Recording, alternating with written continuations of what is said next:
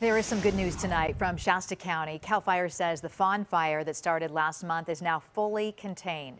The wildfire burned more than 8,000 acres north of Redding. Even though the fire is contained, firefighters remain on alert. They will continue to patrol that area for several days to watch for any flare-ups. A Palo Alto woman has been charged with arson for allegedly setting that fire. We are getting a new look now at the destruction caused by the massive Dixie Fire. A resident of Lassen County tweeted these images showing dozens of burned out trees near Juniper Lake. The Dixie Fire has been burning since July 13th across 5 Northern California counties. It has destroyed an estimated 1,300 structures, many of them homes. CAL FIRE says the Dixie Fire is now 94% contained after burning more than 963,000 acres.